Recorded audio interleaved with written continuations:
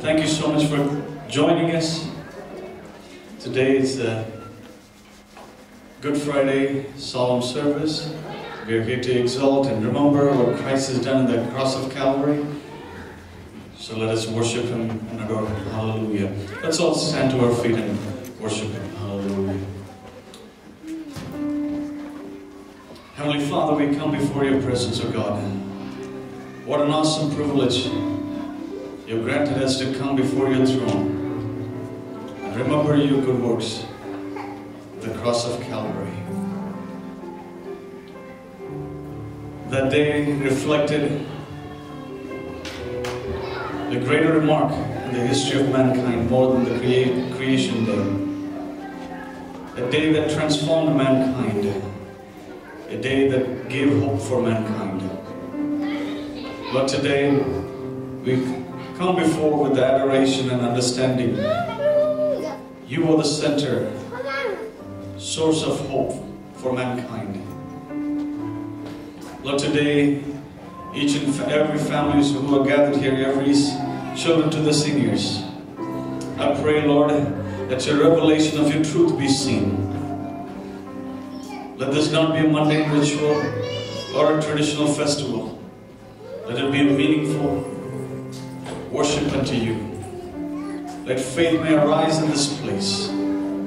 Open our eyes to see your greater glory, O God. The love of the Father, the great sacrifice of the Son Jesus Christ, the continuous work of the Holy Spirit, continue to resonate in our hearts, O God. Today, have your way in this place. In spite of our busyness of life, Lord, help us to put aside everything that stands in the way, but give you complete attention to seek you and to experience your power and wonders in our life.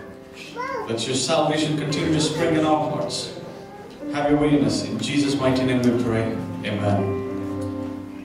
We're going to turn to a passage in the scripture. More than 500 years before Jesus died on the cross of Calvary, prophets have spoken. There is a promised Messiah will be coming. Today we're going to reflect on one of the prophets who spoke about the great message. It's from Isaiah chapter 53, verse 1 through 3. I'm going to read.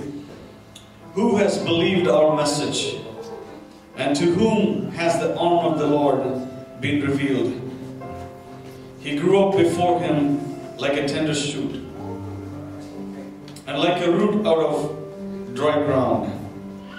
He had no beauty or majesty to attract us to him, nothing in his appearance that we should desire him. He was despised and rejected by mankind, a man of suffering and familiar with pain, like no one from whom people hide their faces. He was despised, and we held him in low esteem. Today, as a church, as the worship team come forward, today we, as the children of God, it is a day of redemption. If this is your first day, or you're familiar with being in the church, today is the day God showed it as a remembrance of God's act towards mankind. It's a special day for mankind. So today we reflect our hearts before God and say, Lord, let your plan shall continue to prevail in my heart. Let us worship Him. Let God continue to minister to us in a meaningful way. And God continue to lead us.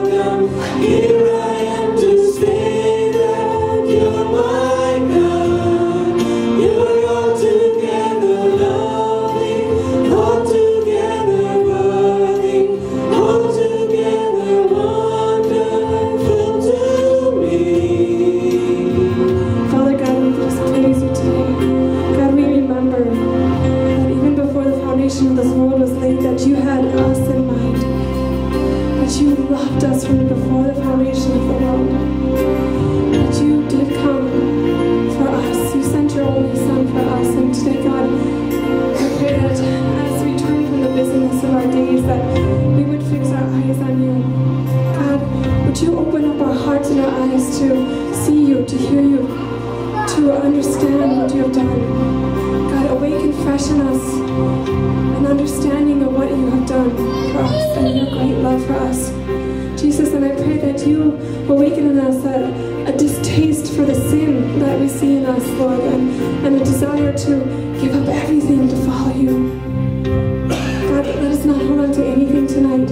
Lord, we open up our hearts and we ask you, Father God, to come and speak to us tonight. God, we are desperate for you. God, we need a touch from you, Lord. Awaken the dead hearts, the numbness, God, and the coldness. Those who are lukewarm, who are praying and longing for a fresh awakening, Lord, come tonight and speak to us. Awaken us, Lord Jesus. Set our hearts on fire. And Lord, have your way in us, Jesus.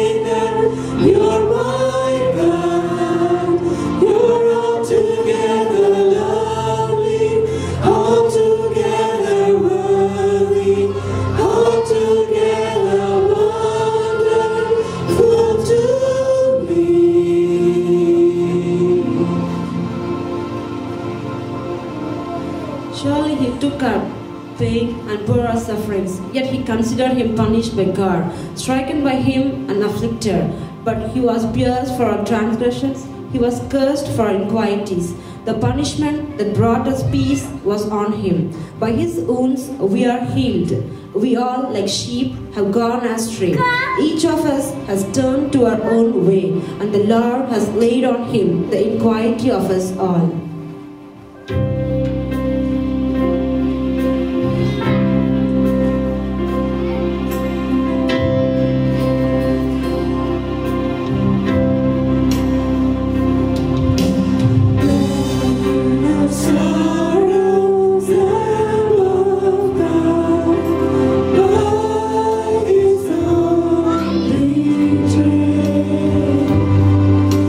Sin of man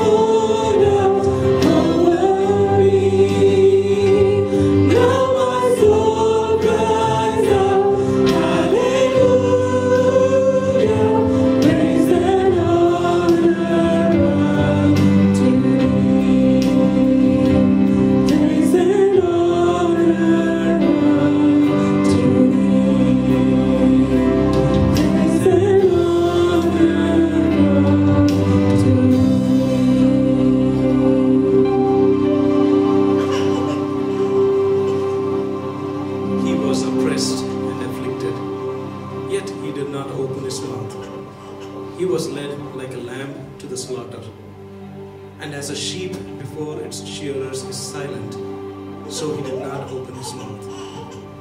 By oppression and judgment he was taken away. Yet who of his generation protested? For he was cut off from the land of the living. For the transgression of my people he was punished. He was assigned a grave with the wicked and with the rich in his death. Though he had done no violence, nor was any deceit in his mouth.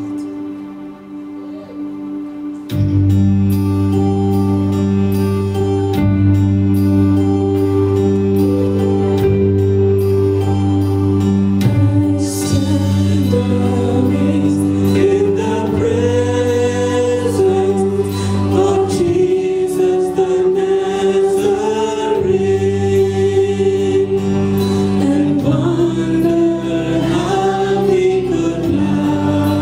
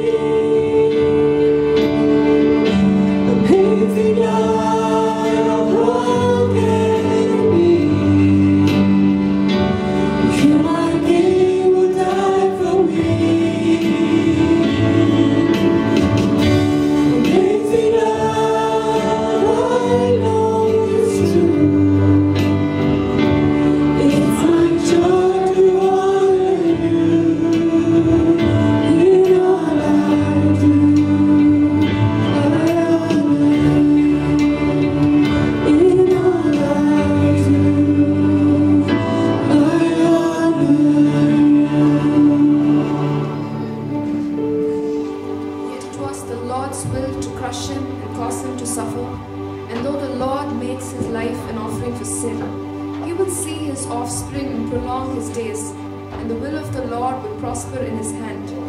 After he has suffered, he will see the light of life and be satisfied. By his knowledge, my righteous servant will justify many, and he will bear their iniquities. Therefore I will give him a portion among the great, and he will divide the spoils with the strong, because he poured out his life unto death, and was numbered with the transgressors. For he bore the sin of many, and made intercession for the transgressors.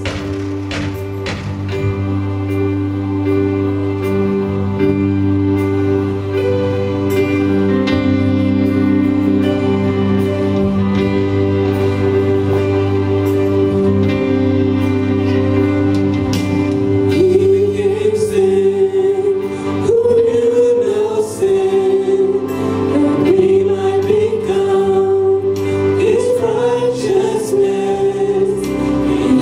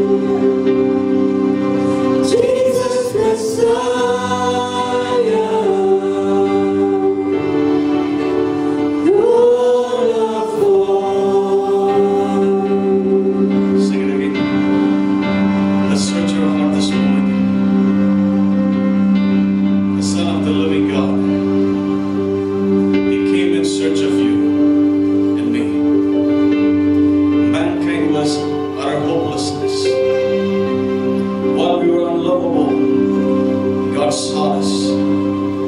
God loved us and counted as one of His. He didn't come for any other selfish reason.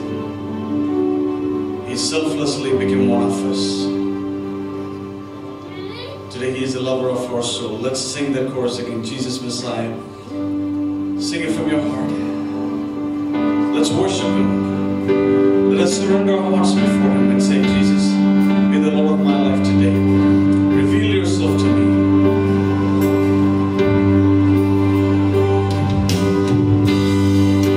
Jesus Messiah, Name above all names. name above all names, blessed Redeemer, Emmanuel, rescue for sinners, the ransom from heaven, Jesus Messiah, the Lord of all. Jesus Messiah, Lord of all. Father God, thank you, Lord, for giving us hope. Because of you, we exist today. Because of your love, we can forgive others. Because of your love, we can attain eternal hope. Today, continue to minister to us, O God. Let our life be a sweet aroma to your presence. Let our life be a true offering unto you. Be enthroned in our life. In Jesus' mighty name we pray. Amen. Please be seated. Welcome everyone again in the name of our Lord and Savior Jesus Christ.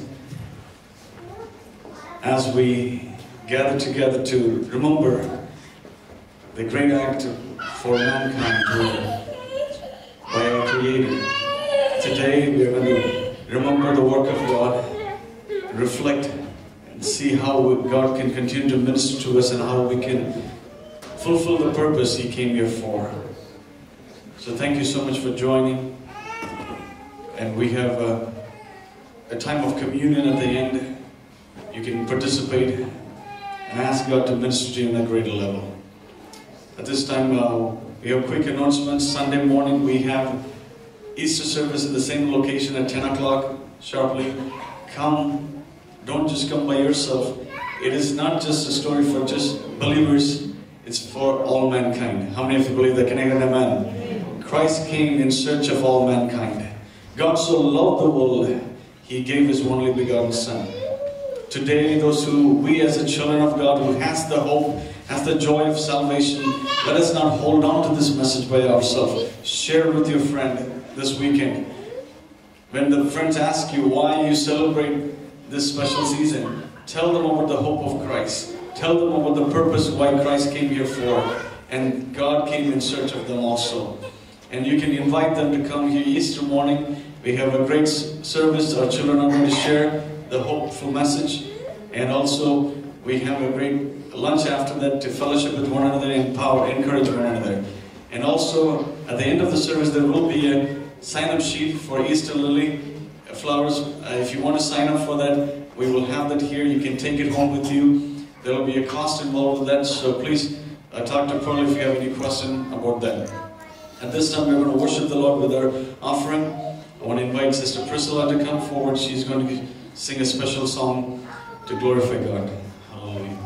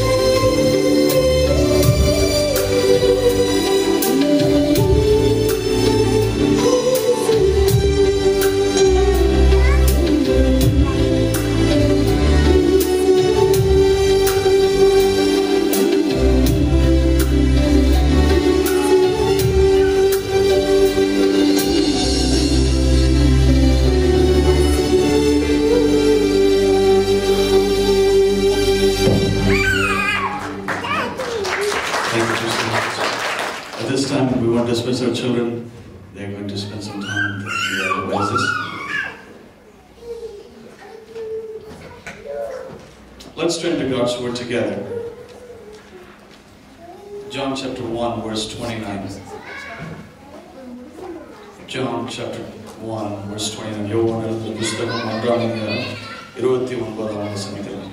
The next day, John saw Jesus coming towards him and said, "Look, the Lamb of God who takes away the sin of the world." Today we will just quickly view a video and then we'll enter the message.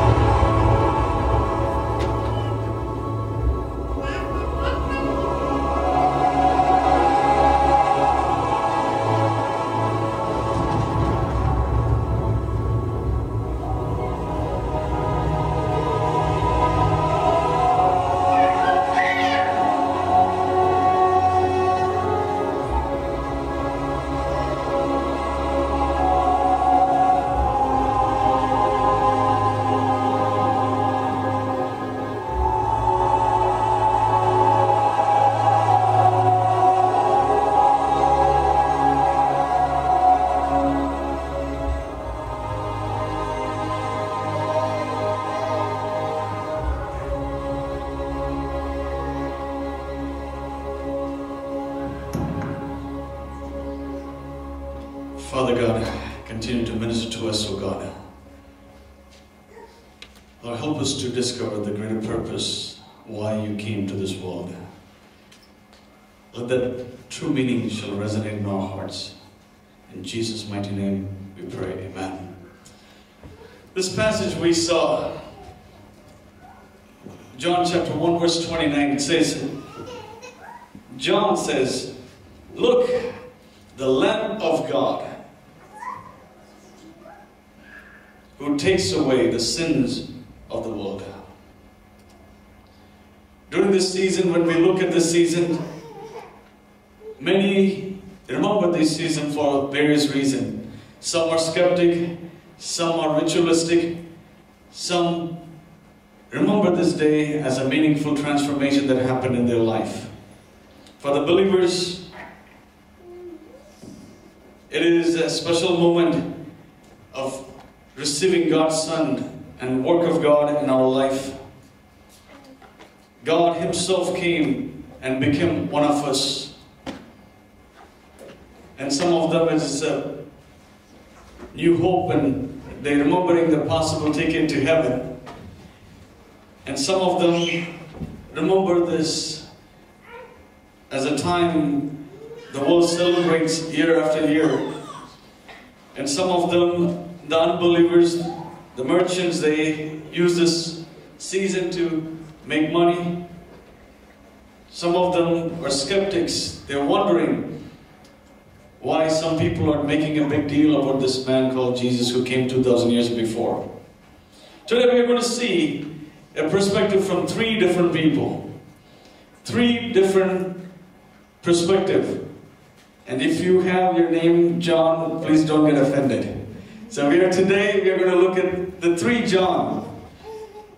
In America, in English, there's a famous saying in American culture. It says that John means that refers that it is so likable name. Brother John Andrew, please don't get offended. Very likable name. So they chose the name John for various things. I don't want to define that John for how many things, but some are good things. That some of the area, like even if you find an unidentified man, or if you find something going to happen for somebody, they don't want to announce the name, they call it John Doe. Okay? So today, what is John Doe's perspective about Jesus during this special time?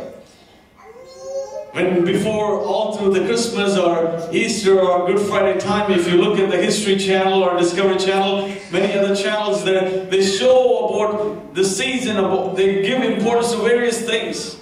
Sometimes they sit and talk about the nail they probably used to pierce Jesus' hand. They talk about in lengthy fashion, they talk about the hammer that probably used, or the relic that we've seen in that place, or the tomb.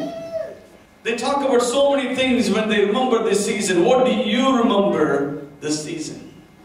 How does this season be a special season in your life and my life? Many come for various reasons during this time to remember Jesus. Here John, that is the perspective of the John Doe in the world. He's probably some great man, or historian, or a religious man, or it is a Jewish thing, or a Christian thing, or it might be for people who do not have any other better things to do. That is some of the John Doe's perspective about Jesus. Today we're going to look at some other perspective. The next person we're going to look at is John the Baptist. That's the verse we just read, John the Baptist. He said, who is this man? John the Baptist, if you want to talk about John the Baptist, we want to talk a little bit about him. He is not just an ordinary man. His father was a Jewish leader. He was a priest. He grew up learning the laws of Judaism. The laws given through book of Moses. He learned and studied, well-studied man through his father. And his parents were God-fearing people. So he comes from a great family of heritage. And so people respected John the Baptist. And as you study about John the Baptist, he is a man who is not a wimp. He is a bold and strong man. And he was, in the young age, he dedicated himself for God's work. John the Baptist was considered as a righteous man. He was considered as a prophet also. He spoke God's word profoundly to the times and seasons. And also, he had a great popularity. Wherever he went, people followed him as a great prophet. And many religious leaders, even though they saw and know the heritage he had, they were fearful of him because of the things he spoke and the knowledge he had, and he might become another great leader. Some even counted him as a possible Messiah. So they came to John the Baptist and asked him, John the Baptist, who do you think, what are you doing? What is your purpose of your visit to this world? What is the purpose of your ministry? How can we follow you? How can we enhance this? How can we know you more and know the plans of God in a greater detail? John the Baptist said, I'm not the Messiah. And he continued to speak God's word and encourage people. He baptized the people in water. That's when he saw Jesus coming through that way towards Jordan. And he told people he wasn't afraid to tell the truth. Because people were waiting for this Messiah.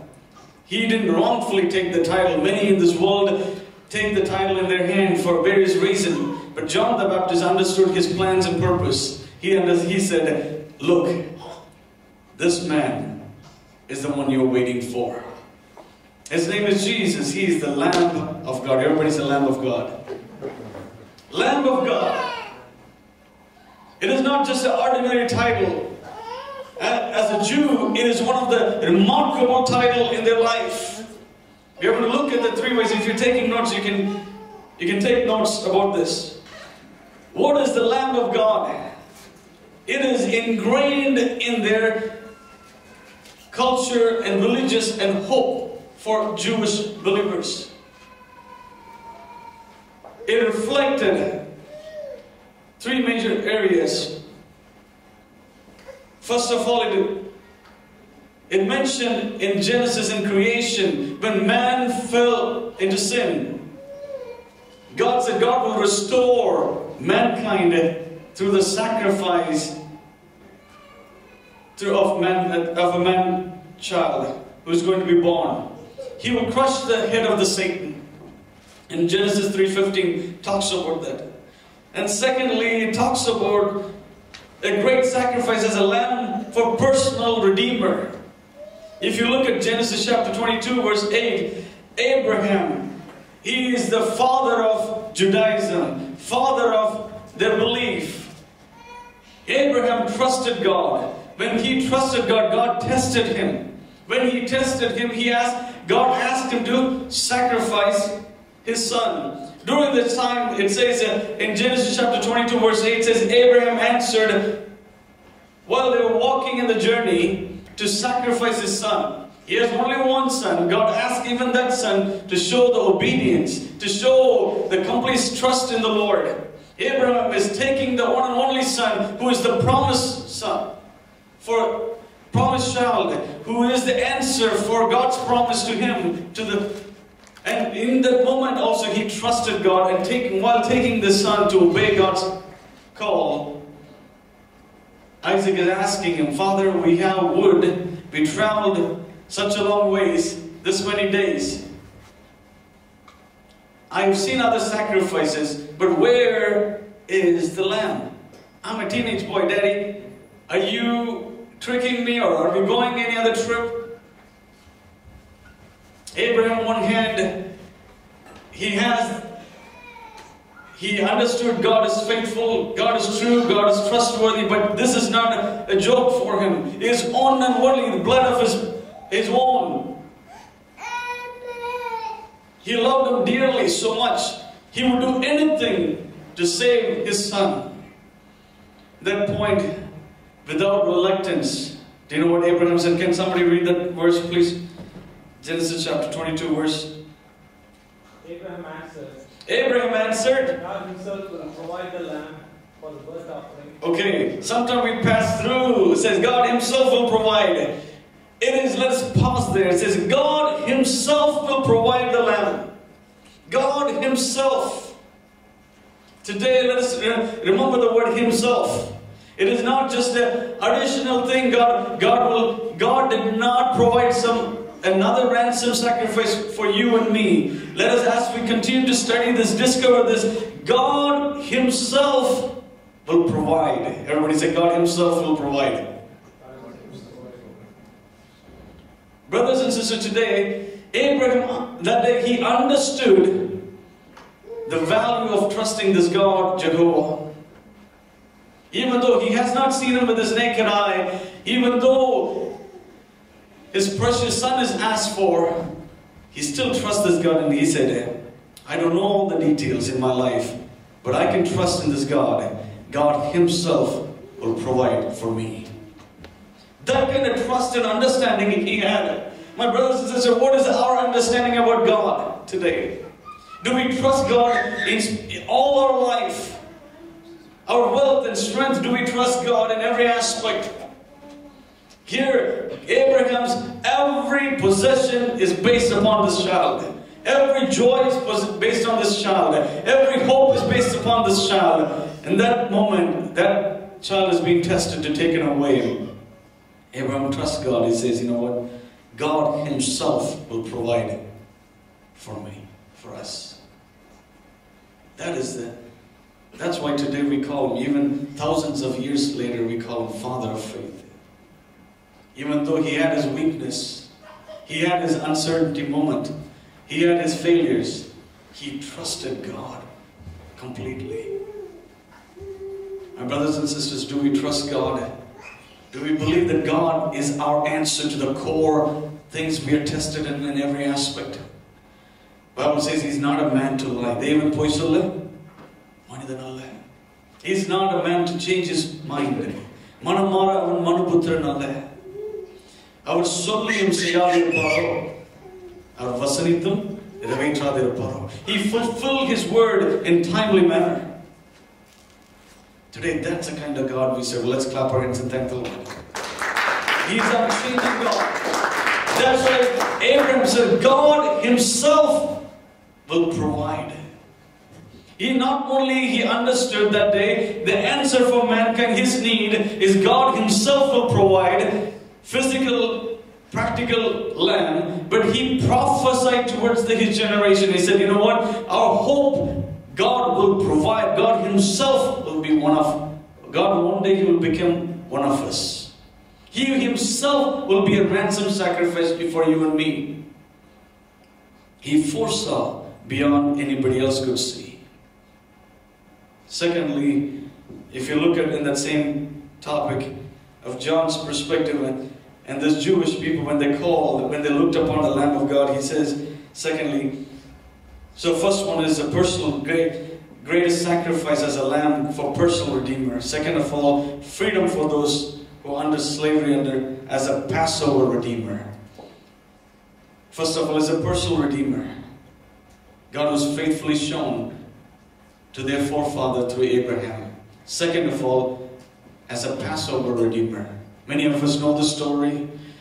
Israelites for 400 years were under the tyranny of slavery of Egyptian King Pharaoh for 400 years. They were slaves. Every day was a nightmare.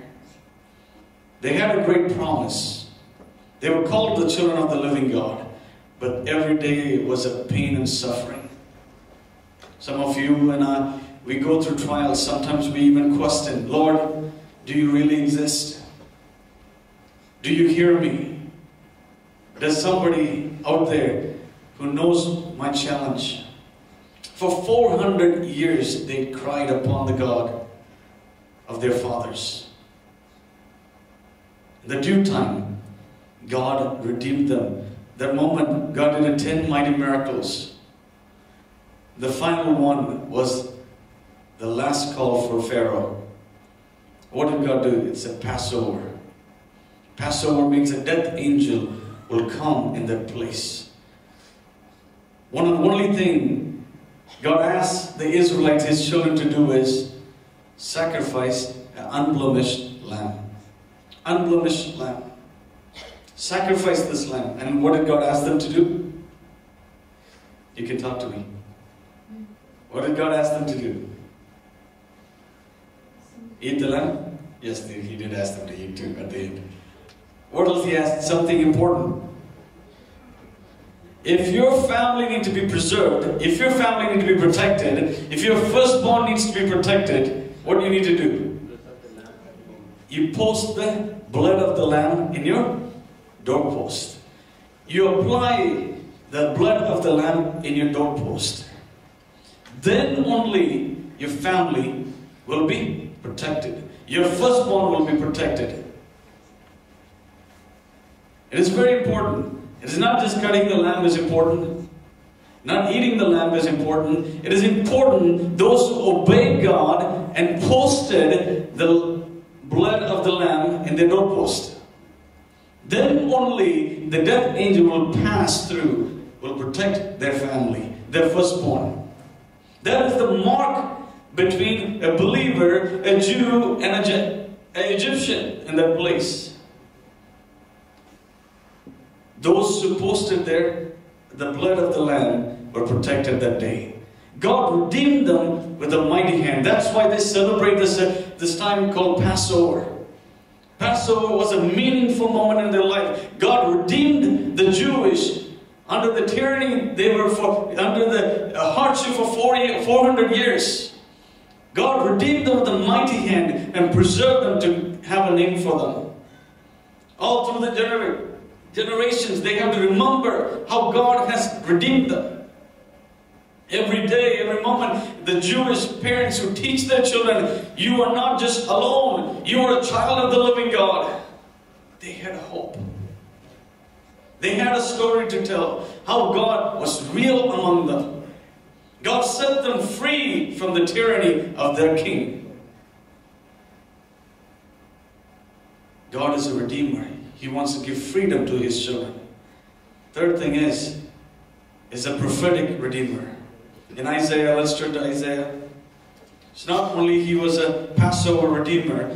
Third thing is, give freedom. He is a sinless Lamb of God through prophetic area. Isaiah chapter 53 verse 6 and 8.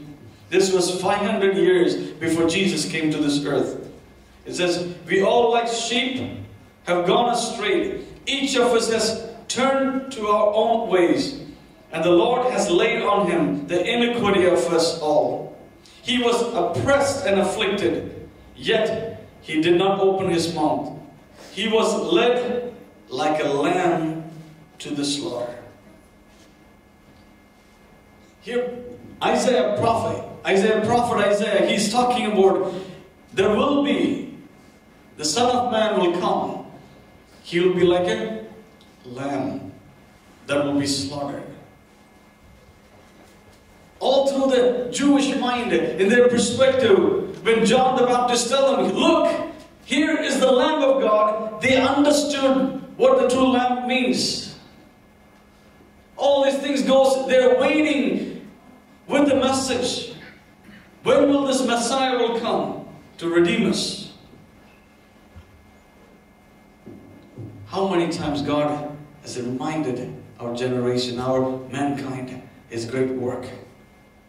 So this is what, when John the Baptist say, look, there's a Lamb of God is coming. They were shocked that He is not taking the claim. He's pointing out to an uncommon man called Jesus. John the Baptist continued to say, you know what? I'm not worthy even to untie His shoes. And He says, He must increase, I must decrease. He understood the greater purpose of this promised Messiah. He said, I am not the light, I'm the one who speaks about this light. He understood His purpose and the hope Jesus brings to this world. Third thing is, first of all, we talked about John Doe. Second of all, we talked about John the Baptist. Third of all, we're going to look at the perspective of John the Apostle. Apostle John. He's one of the disciples. Let's turn to Revelation. He had a perspective. What was John the Apostle's perspective? Can somebody read chapter 5 verse 5 through 9, please?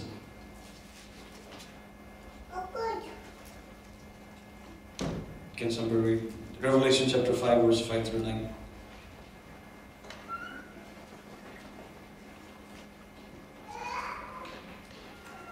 Revelation. Sister. But one of the elders said to me, do not eat.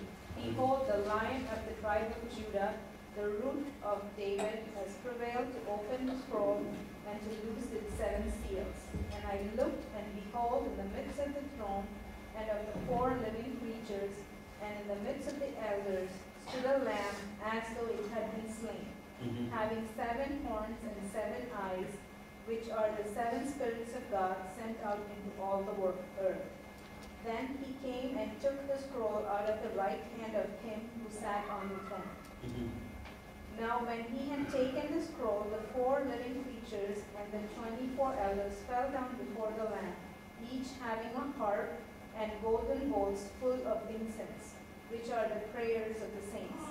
And And they sang a new song, saying, "You are worthy to take the scroll and to open its seals. For you were slain and have redeemed us to God by your blood, out of every tribe and tongue and people and nation." Amen. John had a greater revelation.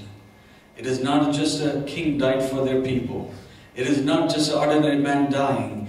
He understood this lamb, their master Jesus, their guru, their leader Jesus is not just an ordinary man. He saw a vision. Heaven rose up. The elders rose up to worship the Lamb of God. They worshipped and said, "He is the Lamb of God. Worthy is His name." Heaven stood when Jesus walked into that place, because no one is worthy to receive the scroll. Well, no one is worthy. It shows that no one is righteous in the sight of God. When the call was made for mankind's judgment, nobody can stand and say, "I am righteous before God." Bible says our righteousness is like a filthy rag. Even though we have so many good people in this world, that many has said they great things, many have given so many like a great philanthropist, but nobody's righteous. Everybody's righteousness in the sight of God is like a filthy rag. We are sinners in the sight of the sinless God. That's why God Himself has to become one of us to die for you and me as a ransom sacrifice. God understood this. That's why it says, Bible says, before the foundation of the earth, the world, He was slain for you and me. It was determined for you and me before the foundation of the earth. God knew this is going to happen. That doesn't mean it happened again. He knew. He's a sovereign God. He, at the same time, He has given free will for mankind. He didn't want to twist man's hand. He gave free will and created him in His image. My brothers and sisters, God loves you, each and every one of you. He made you in His image. We are sinners who lost the image of God because of our disobedience. Because God so loved us so much, that's why He came to this world.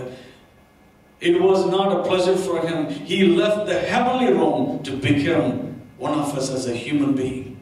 He bore the pain, He bore the suffering, He endured everything to show the love of God.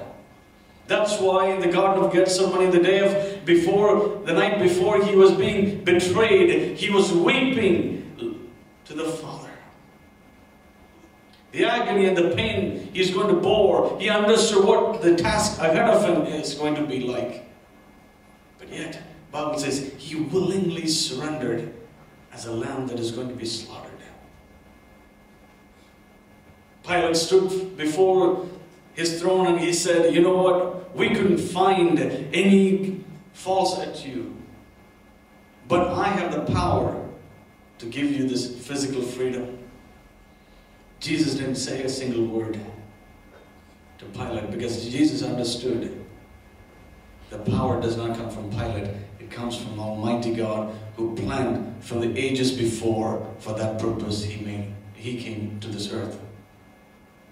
Today, my brothers and sisters, 2,000 years later, we are not remembering Pilate for his work, we are remembering Jesus. Many kings come and go, many philosophers come and go. One man transformed the nature of mankind's life and gave eternal hope is the name of Jesus. Is the Lamb of God who washed away our sins. That's why a songwriter wrote this way. Even though it is a painful reminder of what Christ went through, but we call it Good Friday. It's kind of oxymoron. It's like when you call something good, why are you remembering something bad?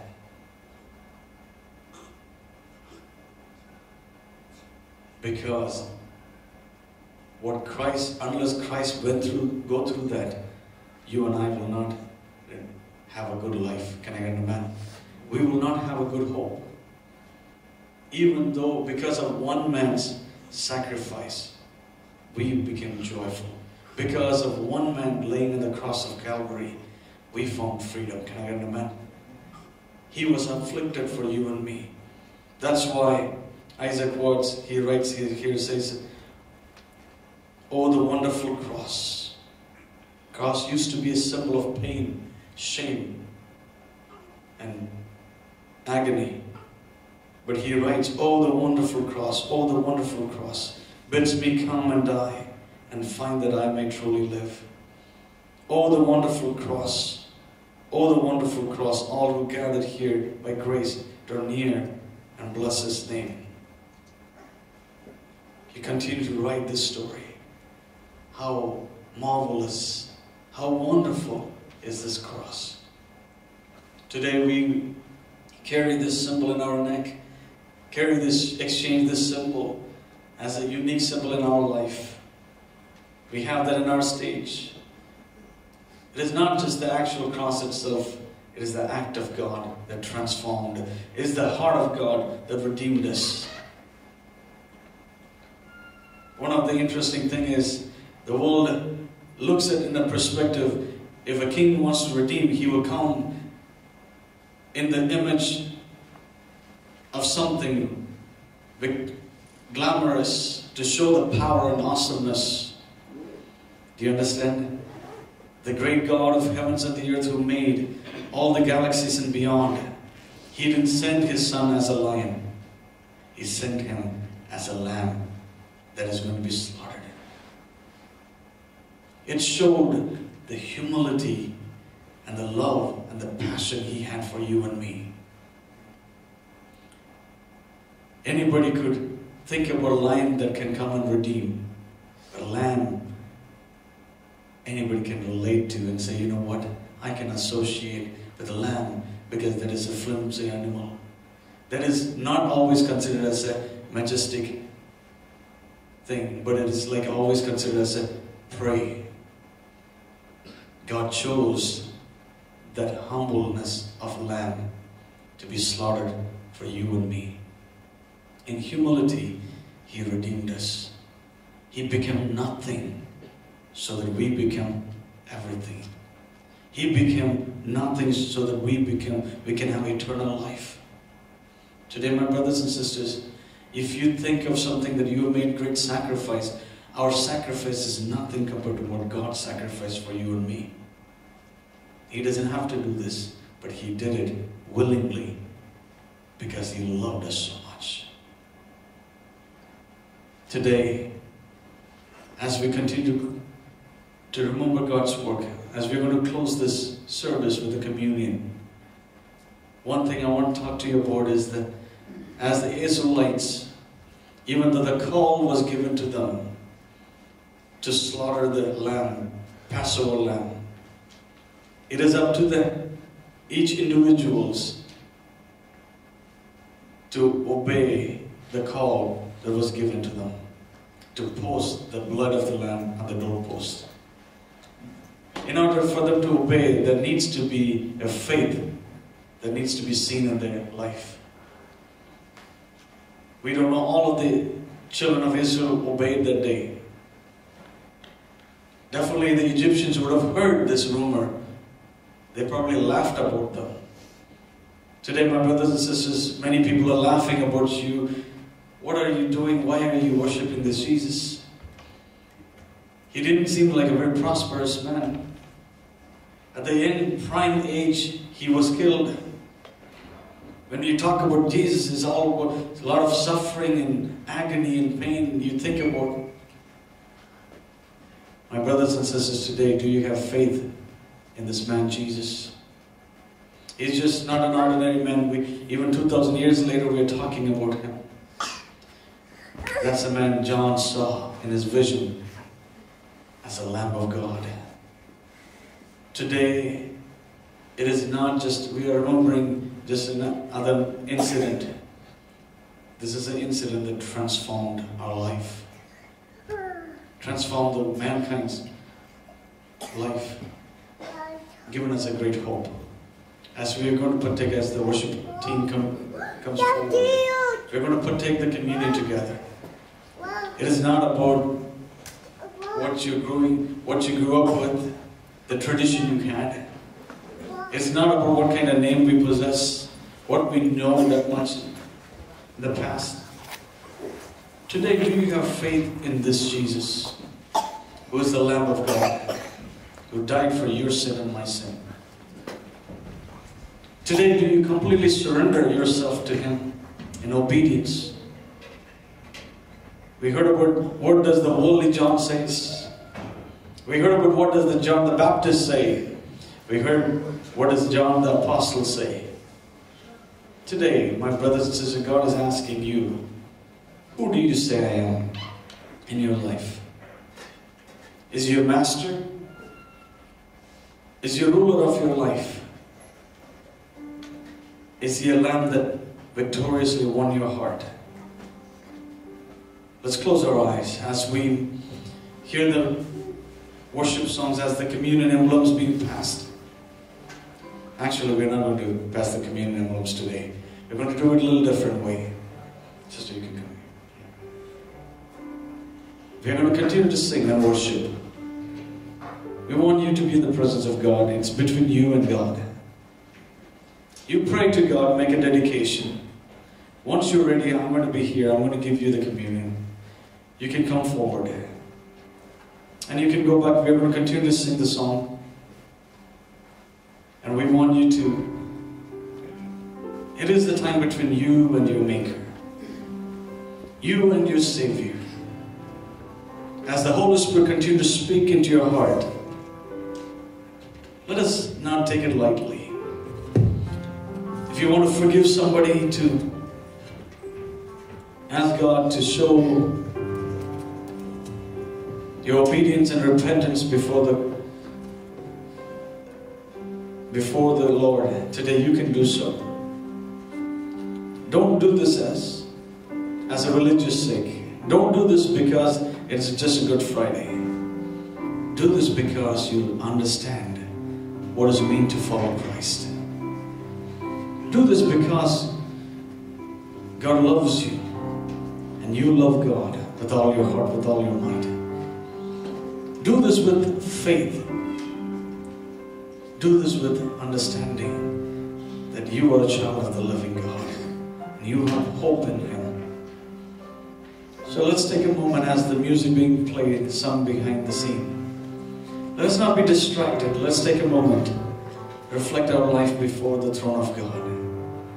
And remember, Lord, let this day be a meaningful day for you, O God. Lord, let your work and the purpose of the cross, let it be embedded in my heart. Have your way in me, Jesus.